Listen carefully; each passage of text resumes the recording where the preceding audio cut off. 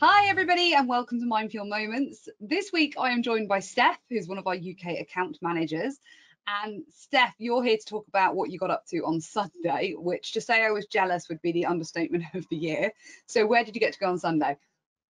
I was very fortunate. I got to go to Silverstone to the British Grand Prix. So yeah, it was fantastic. And watch Lewis Hamilton win. No, I Yes, shouldn't. I shouldn't. He doesn't race for Aston Martin, so I shouldn't celebrate him. But yeah, that was the icing on the cake. Obviously, we don't mention the football, but something else came home. So yeah, we were very fortunate to watch it. It was fantastic. Brilliant. And the reason obviously I brought Aston Martin up is Aston Martin F1 team are one of our partners. We're a technical partner of theirs, rather. They're a customer of ours.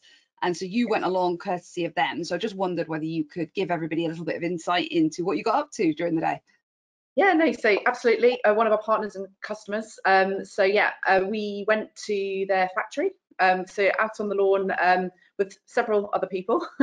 Took quite a few customers with us as well. We had a fantastic day, beginning to end. We couldn't have been more lucky with the weather.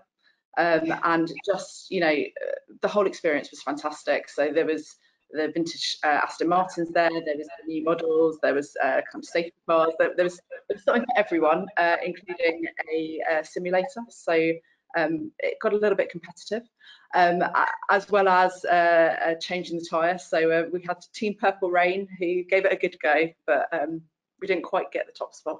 But it was fantastic. And then obviously we went over to the grandstand for the actual race. And we couldn't have been more fortunate actually with the tickets we had in the grandstand, because there was a nice breeze, given that it was 30+ degrees, a little bit hot, but it was fantastic. Yeah, we had a great day. Yeah, I'm sure the drivers thought, where am I? It's normally raining, isn't it, at the British Grand Prix? At least mine. I don't know how many layers they were wearing. I mean, I assume they had some nice cool air, blowing on them, but yeah, it was a sweltering, to say the least. Yeah, I went, I think back in maybe 2018, anyway, a while ago with my dad, in fact, and it was so cold, it was July, that I was really grateful when I realised I had my gloves still in my coat pocket. So I sat there in July in the UK with my gloves on. So it's probably fair to say the weather on this Sunday was a bit different. You never know what you're going to get. It's part of living. And I won't ask you to talk about the cars in particular, or the vintage, or any of the other Aston Martin cars. They were very beautiful. But we can talk a bit about obviously how we work with Aston Martin and the benefits obviously that a Formula One team get from software such as IFS. And I think for me, obviously it comes into real clarity this year with the cost cap introduction and the fact that actually any of these teams at any point could be audited by the FIA. And at that moment, they need to have access to all of their data to be able to share with the FIA to prove that they know exactly what they've spent, where they've spent it, and obviously make sure that audit trail is accurate.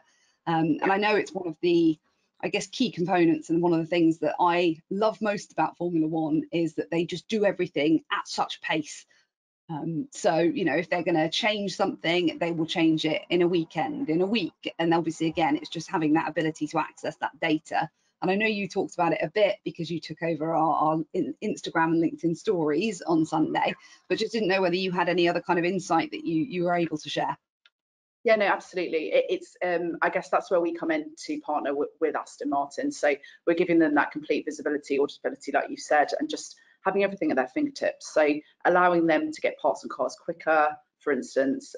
You've already mentioned that, the cost cap. Just generally, we want them to focus on what they do best, which is obviously winning, as opposed to worrying about the back office and, have we got the right thing in the right place. It's all about kind of fine-tuning the performance and making it as fast as possible, and hopefully that's exactly our sweet spot, and where we can help add the value and kind of allow them to get the most out of the solution to achieve those goals. So that's exactly why we partnered with them, why we between the two companies we work obviously very well together, and long may it continue.